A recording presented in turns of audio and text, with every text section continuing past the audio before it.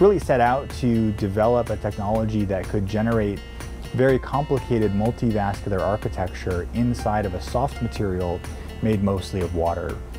And that's what we've done.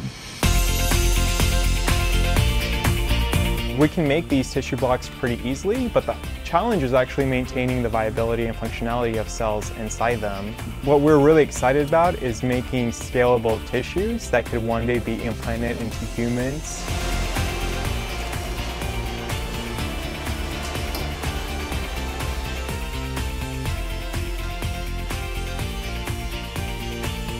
And so if we could have a ready supply of replacement organs for people, the long-term vision is really a dramatic improvement in the way that healthcare is done all around the world. I believe it's very achievable in our lifetime.